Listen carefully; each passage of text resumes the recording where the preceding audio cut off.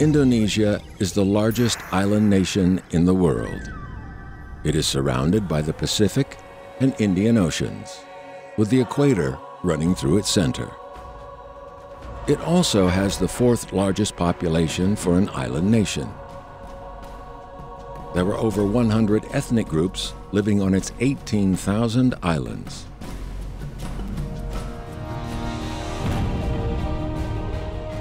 It's a beautiful holiday destination and a kaleidoscope of Asian cultures in its bustling cities and tranquil countryside. It's an exotic land that is home to the largest Muslim population in the world.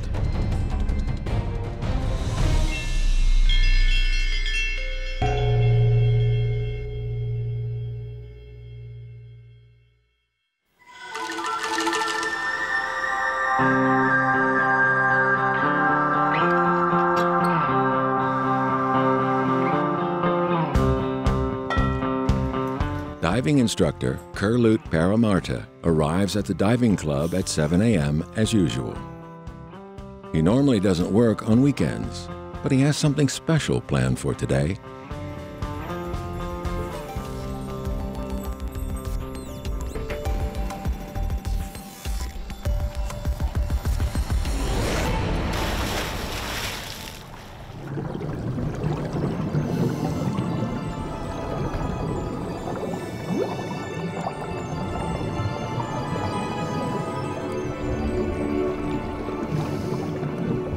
He's also an underwater hunter. The crashing waves seem to call him out to sea.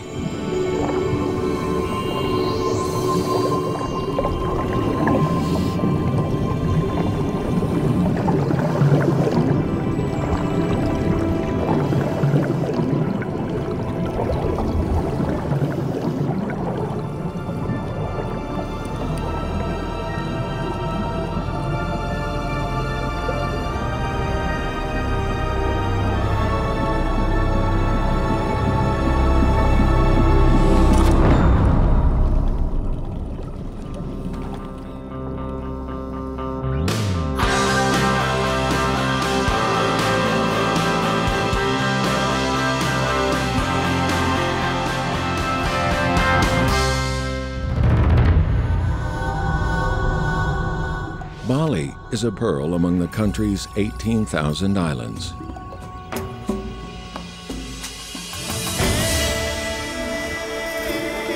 The steep hills and nearby rich variety of sea life make it an exotic destination.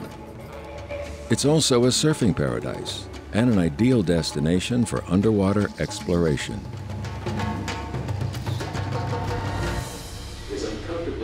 Okay, so I'll give you 2 timamas, yeah? 2 Chinese girls arrive at the diving club today, hoping to earn a diving license during their short vacation. This is for you. Paramarta teaches them the basics of diving for their first diving lesson. It takes at least 4 days to obtain a basic diving license. This is good for you.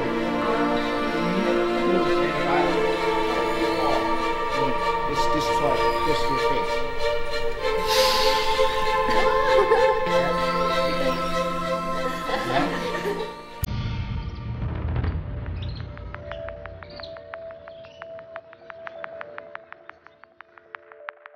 These girls have no experience, so they will first train in a swimming pool. Paramarta will teach them how to breathe and keep their balance underwater.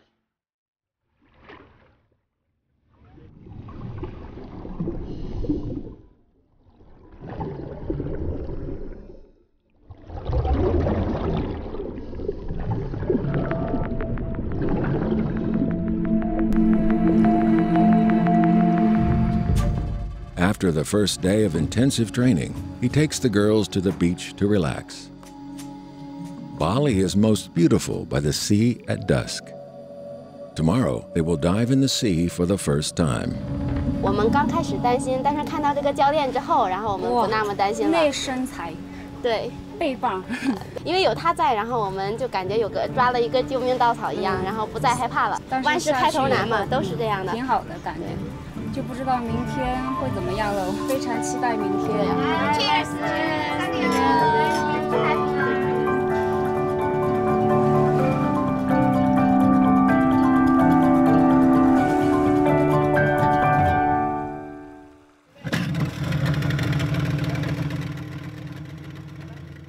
The girls are ready to begin diving in the sea.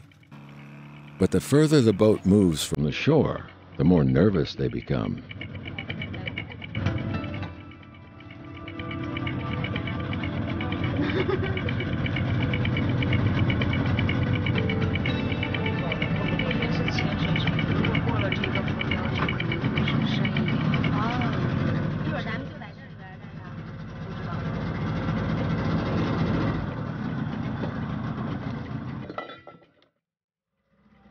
Paramarta double-checks their equipment and goes over the hand signals one last time. Up, swing down. If something's wrong, yeah. And then looks me.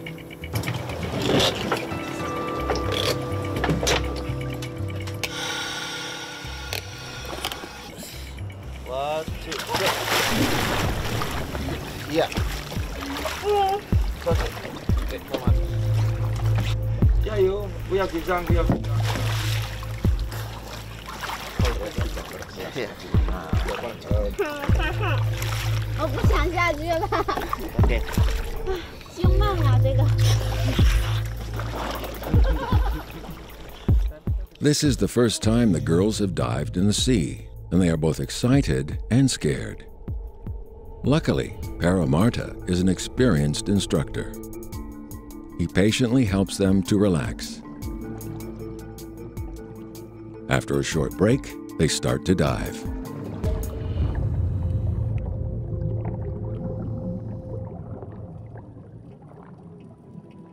Accompanied by their instructor, the girls see the magical world under the sea for the first time. It seems like a dream. They will never forget this moment.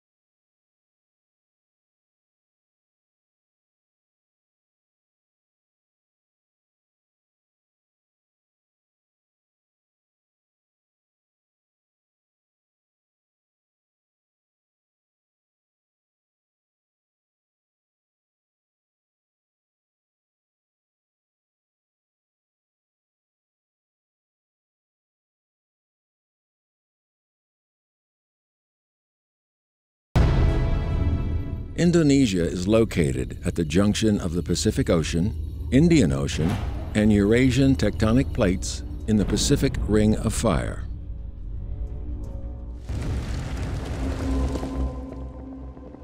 There are more than 500 known volcanoes in the area, including 177 that are active.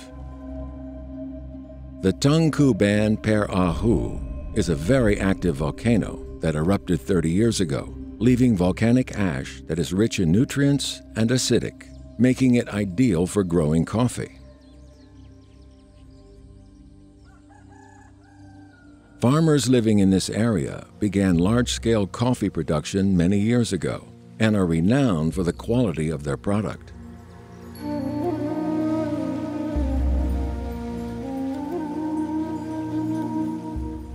There is a rich aroma in the morning air.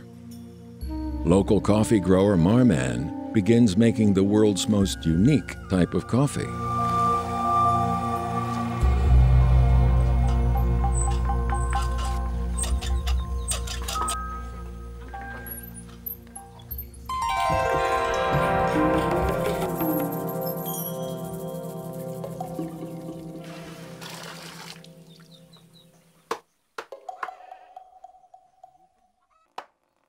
kills a chicken, cuts it into pieces, and feeds it to these wild civets, which he recently bought from a hunter for a high price.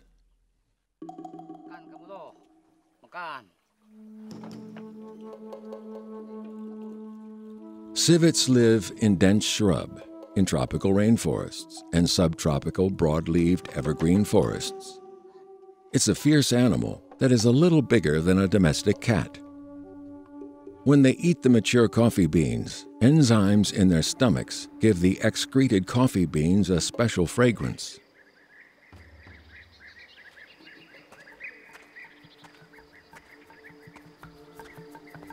Civet coffee can cost up to about $2,500 per kilogram due to its relative scarcity, making it the most expensive coffee in the world. Marman believes that the civet and civet coffee beans are nature's gifts.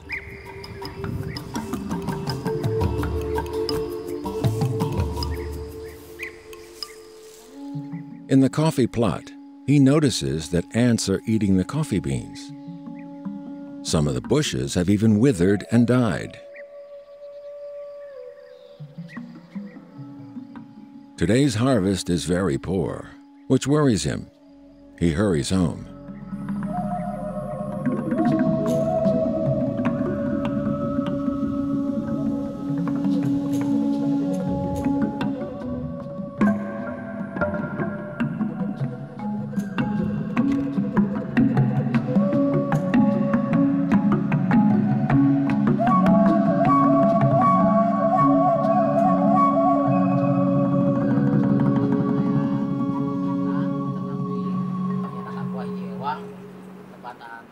Marman calls a meeting of coffee growers to discuss ways of bringing the ant colonies under control. Producing and selling civet coffee is their main source of income, so they have to find a solution. Masarkan keluar gitu paman jantan dan iya gitu tapi kedah bisa masarkan gitu aya mun teh mah aya nu nang luarna ti luhur orang Jawa Barat pertosnanya. After the meeting, Marman places excreted beans in the sunshine to dry. People used to collect them in the forest during the harvest season, but producers now keep the civets in pens, making it easier to collect their droppings. At dusk, Marman feeds the civets coffee beans, but there are barely enough for even one civet. He decides to go to the mountains tomorrow morning for more beans. People all over the world enjoying civet coffee have no idea of what Marman goes through to produce the beans.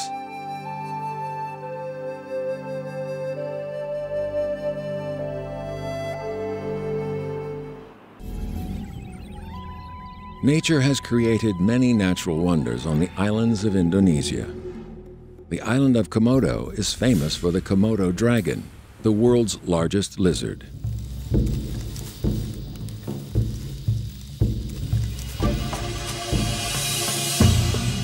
During the mating season, the male dragons engage in a life and death struggle for mates.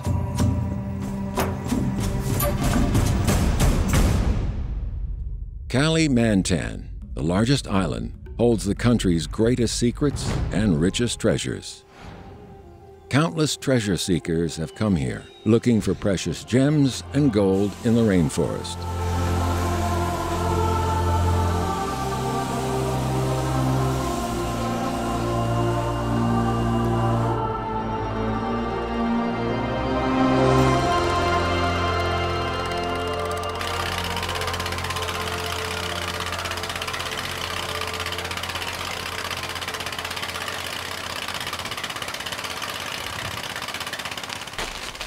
The 42-year-old Jarkarni is from a poor area of high unemployment.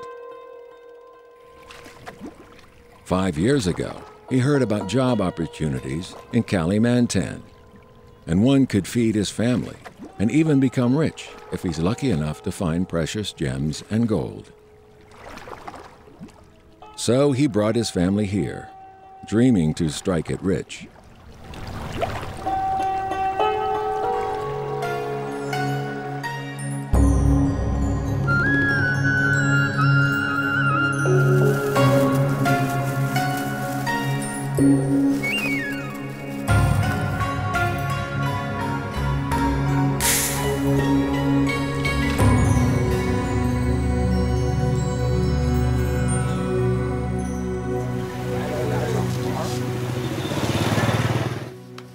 Many migrant workers live in Jarkarni's village.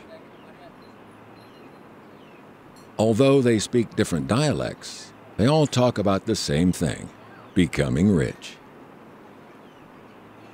They all dream of finding large quantities of gems and gold in the sand. So locals call this village the Village of Dreams. After lunch, Jarkarni takes his gems to the market in Banjarmasin, the capital of South Kalimantan, for processing. Shrewd dealers and customers gather here to trade.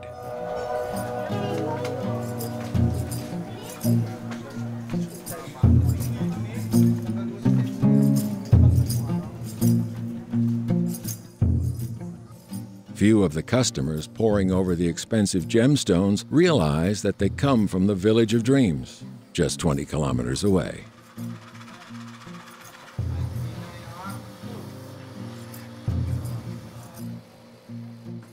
Every week, Jarkarni brings his gems here for processing. He pays the polisher 50,000 rupees, equivalent to about $5 for each gem. He then sells them to gem brokers, who only deal in polished gems.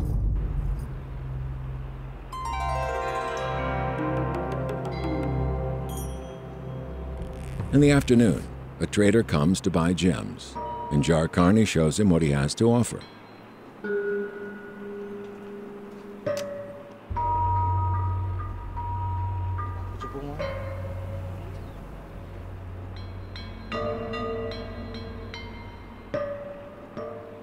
Several days ago, he found a rhinestone that he believes should fetch a good price. He sells all his gems for 200,000 rupees, or about $23. Although he was expecting to get more for them, he's satisfied. In Indonesian, the country's name means our land and sea. For Indonesians, the nature, the land, and the sea are all they have. Nature provides humans with many gifts, and, in return, the local people show their respect for nature. A secret and solemn ritual is about to begin on Bali.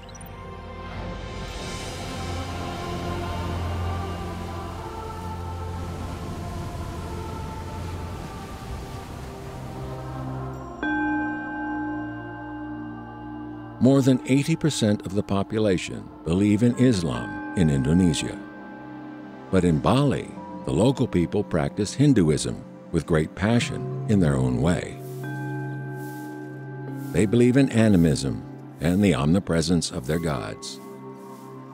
Kitut Darsur gets up at 5 a.m. as usual and begins to clean the family altar.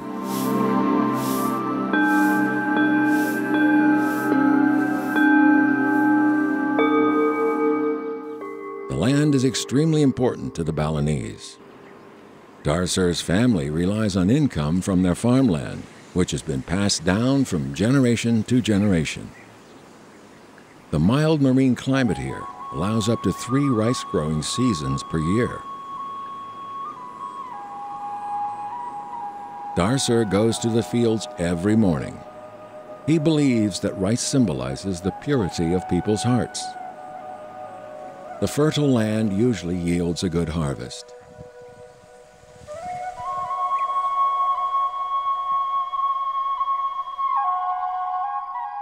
Every family has a special altar dedicated to showing respect for the land.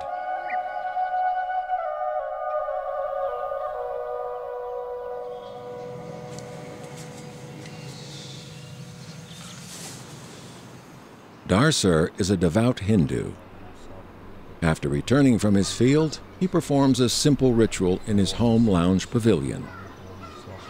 The beliefs of the people here are closely linked to nature. They worship the sun god, water god, and wind god, and live in harmony with nature.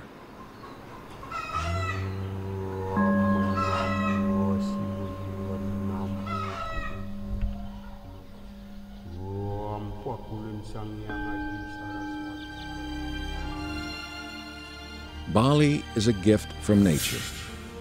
The island's special scenery and climate, all thanks to the marine environment, have nurtured the local people for generations. Today is a special day when a mysterious ritual to honor the sea will be held.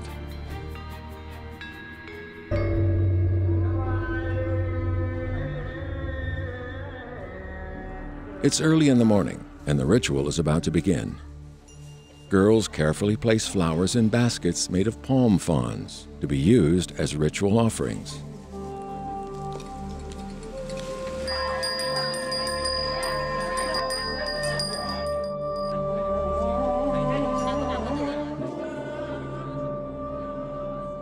The village men, women, and children all gather at the temple of the sea god.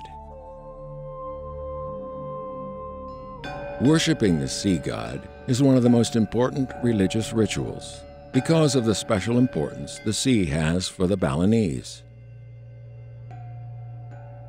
Through their grandest ceremony, they show their respect for the sea that nurtures them.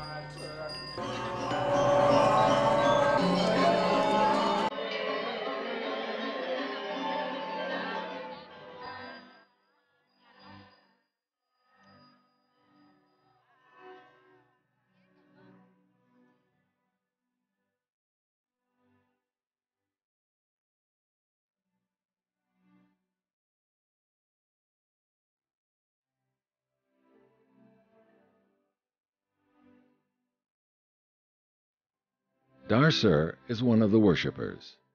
He devoutly prays for the sea to bless him and thanks Mother Nature for giving them food and life and for fulfilling their hopes and dreams.